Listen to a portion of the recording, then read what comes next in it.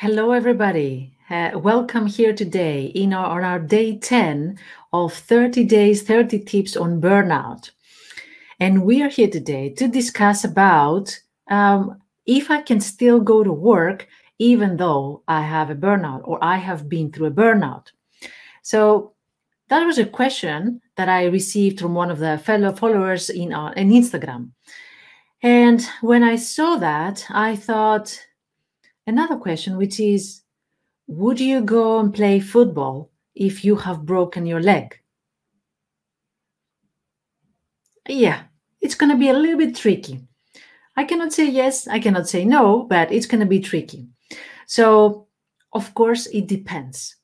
When we're talking about burnout, it depends on what stage of burnout you have been, whether you are in the beginning, whether you have been through a burnout for a long time, whether it's at one of the last stages, the depression or the chronic anxiety state.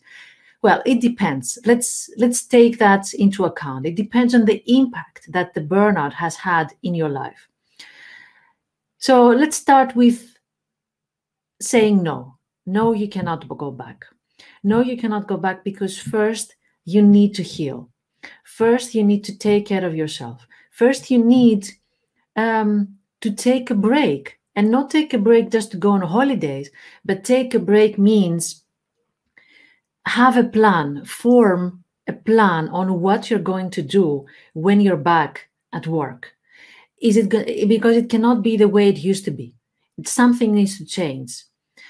People that they take a break and they go on holidays, but then after a few months they are going back to work, they dread the moment that they will go back to work because they haven't prepared, because still the work environment and themselves in their work environment, it's not a safe combination.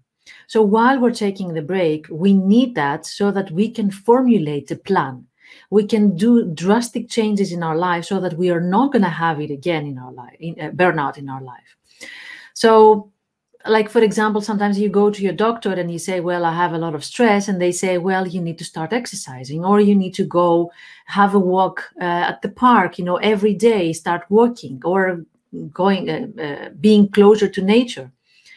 If you do that, but while you're exercising, you're thinking, why am I doing that? This is just a waste of time. What about the project that I need to finish? When am I going to finish it? And what happened with this email? I need to report that, or I need to change that. And why this colleague talked to me like that? If you're still occupied with negative thoughts, you're not doing anything, even though you're walking or, I don't know, running miles. It doesn't change anything. We need to change the mindset, the stressful mindset that created the burnout. At the same time, yes, you can still work, even though you have some symptoms of burnout.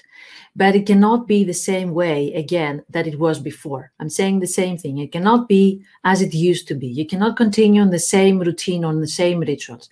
You have to form new routines, new habits, new balance in your life. You have to see what is your support network in your life and who are the people that you can count on.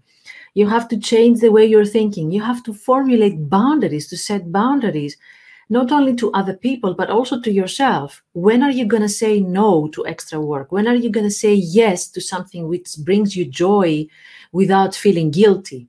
So we need all these changes if we want to continue working, even though we're going through a mild burnout or we have burnout symptoms.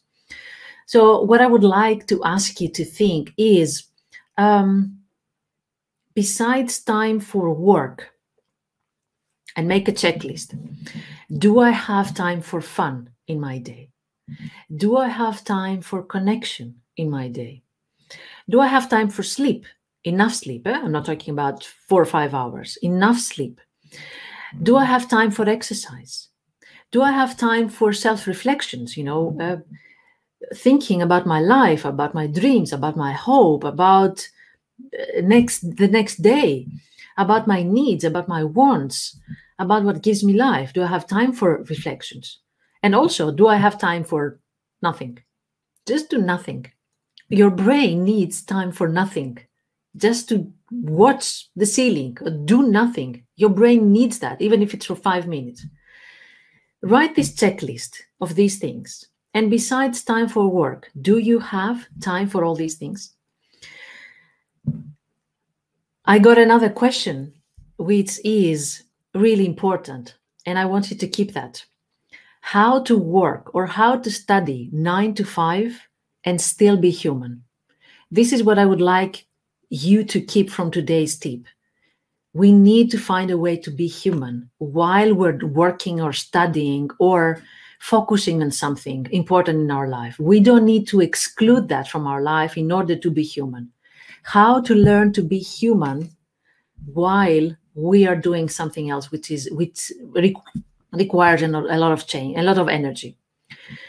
More practices on how to learn to protect ourselves after a burnout or preventing a burnout, we are going to discuss on our 6-week series, mental fitness series on burnout resilience that starts on February.